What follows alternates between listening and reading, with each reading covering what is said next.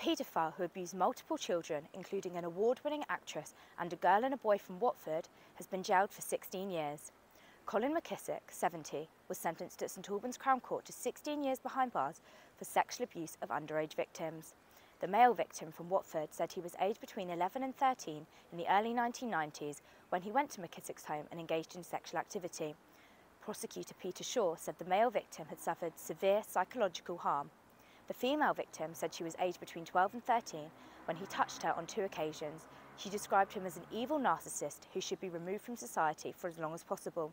The judge called Colin McKissick a sexual predator who committed despicable offences and sentenced him to 16 years in prison with an extended 2-year licence period. He must also register as a sex offender and abide by the terms of his sexual harm prevention order for life. Lizzie Ellis, My Local News.